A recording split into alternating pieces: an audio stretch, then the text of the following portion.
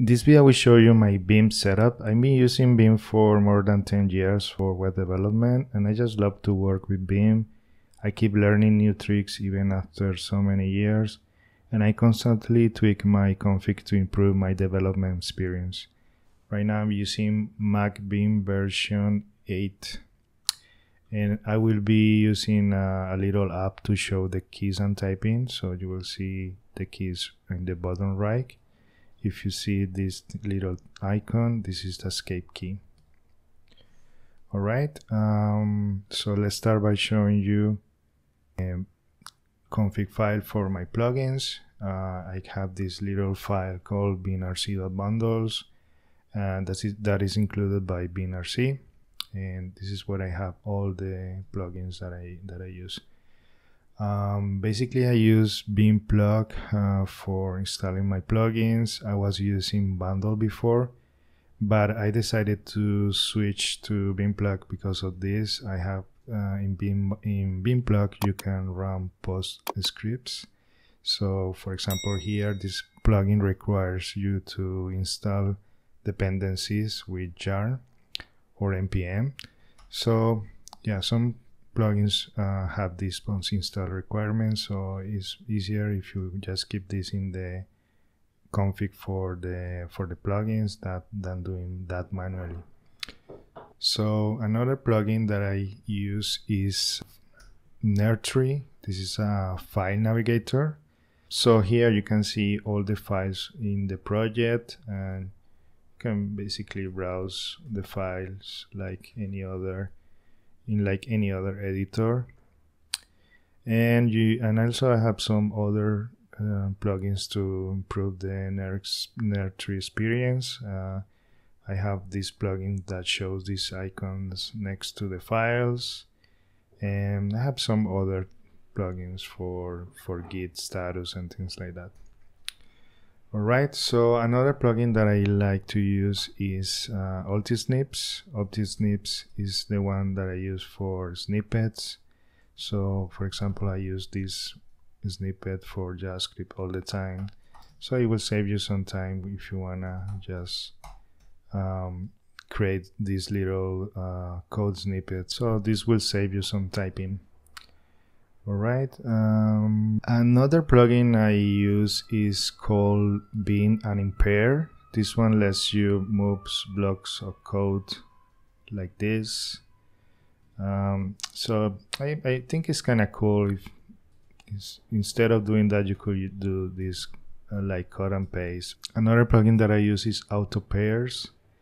This one basically lets you close brackets, parentheses, like in this case. And yeah, that's basically that. It's pretty simple. I think it's pretty helpful. I have the Control P plugin, which is the one that lets me do a fuzzy search in the project. So I can basically just type Control P and start searching things here and open the files if I need to. Okay, that's fuzzy search. I also have a plugin to comment code. It's called tcomment. So I can type GC and this code will be commented, or GCC and we will comment just one. And for my theme, right now I'm using Groupbox. In this is what you see here. But I usually prefer to use like themes. It's easier for me to read when the theme is basically with a white background. And I have various plugins for syntax highlighting for different programming languages like JavaScript, like PHP.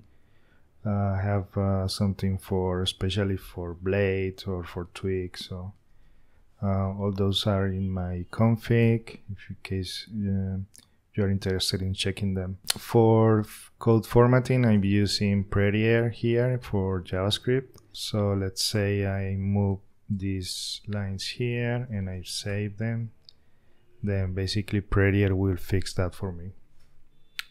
And I have the same for PHP, but not with Prettier, but with PHP CSS Fixer. So If I save something, PHP CX Fixer will fix the code for me, and I have different rules per project, so it's not like the same for all of them. But basically I use the Symfony rules. Another plugin I've been using is called COC. It's a command of Conquer, and this one gives you some kind of linting or some different functionality, so you can see the definition of the functions. For example, if I type here GD, I can go to the definition of this function. If I type Control O, I can go back. I can also see the definition in a little pop-up, so it's kind of helpful if you want to see the parameters for a function or things like that.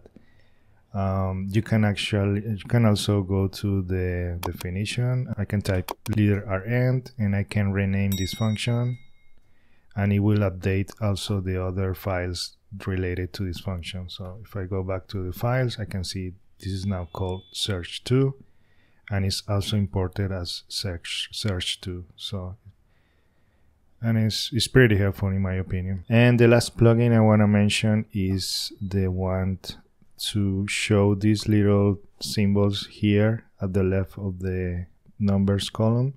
Here I can see that I added something.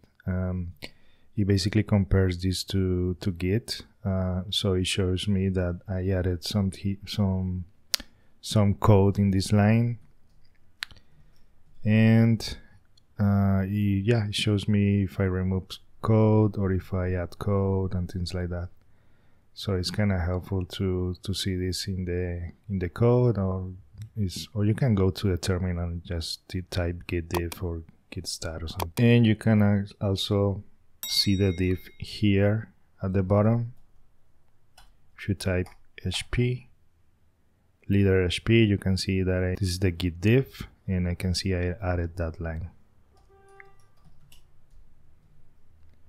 Alright, so that's all I have. I hope this video inspires you to improve your VIM config or gives you ideas of what plugins you can use. Thanks for watching, and I see you on the next one. Bye.